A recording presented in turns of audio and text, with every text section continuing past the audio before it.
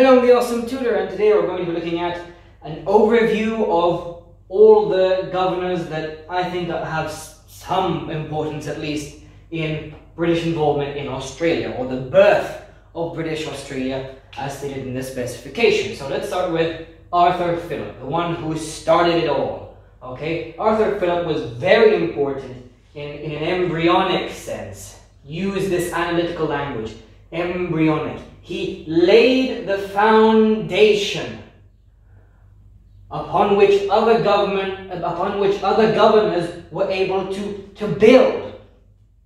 He set the platform. He allowed the colony to survive.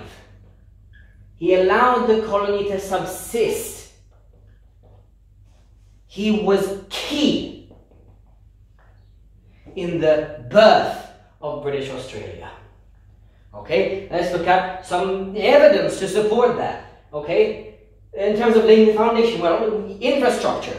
By 1792, when Philip left back and then went to London, okay, everyone had rudimentary wattle and daub dwellings. They were of poor quality, obviously, but everyone had some form of shelter, and there was a brick-built governor's mansion. Okay, so clearly we have the beginnings of a settlement. Now, in terms of how he dealt with the convicts, because remember, he came to Australia on a ship filled with convicts. I believe there were 775 convicts on that ship when he arrived in Botany Bay on the 18th of January 1788. And so these were convicts, these were prisoners who were sent from London all the way to Australia because the British government did not want to deal with them. They were that bad. So you had a class of people who had no agricultural or economically viable skills. And yet Governor Phillip was able to use them. He was able to look at what he had and use it effectively to create a surviving colony. Okay, or a surviving penal settlement, because that's what it was. It was an area to send the prisoners. Okay, it was basically a prison camp. And later governors were able to transform that into something else. But let's go back to Philip. Okay, now, with the convicts, he used punishment and reward. The carrot and stick approach. If you misbehaved or did not follow instructions, you could get 100 lashings. Okay? He was strict, but he was fair. For example, on the 1st of April, 1790, he issued a proclamation allowing for equal rations. The convicts got the same amount of rations as the officers and the military personnel that were there. And therefore, this limited potential for revolt, and this ensured that there was little death from starvation. This ensured the survival of the members within the penal colony. Okay? Now you had another ship arriving with the second fleet, Lady Juliana, which carried most of the female members of the colony, and it arrived 1790, sometime in June, I believe. I think it's the 3rd of June. And with it came a vital store ship, the Justinian, just 2 weeks later, and this had vital supplies such as livestock and crops.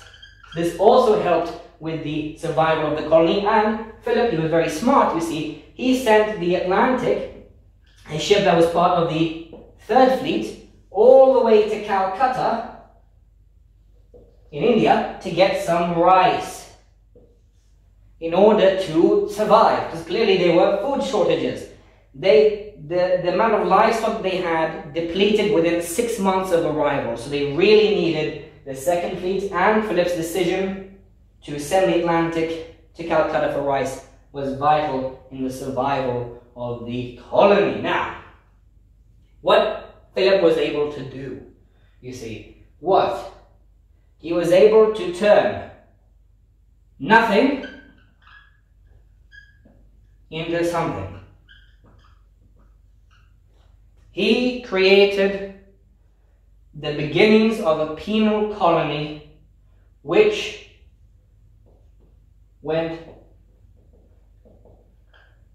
from reliance on government store for supplies and imports into being able to subsist from its own produce, from its own agricultural produce. Now, another decision that Phillip made was, instead of settling in at Botany Bay on the 18th of January, was because Botany Bay was an infertile land, he actually settled in Sydney.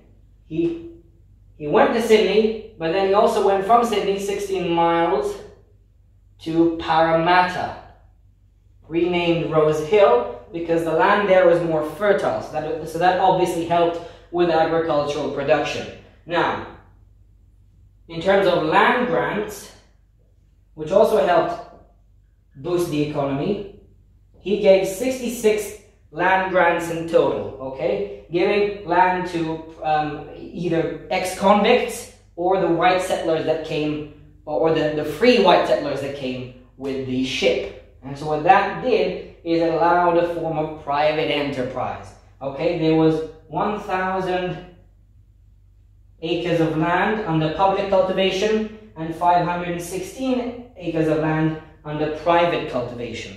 So clearly, you had a functioning agricultural subsistent economy by 1792.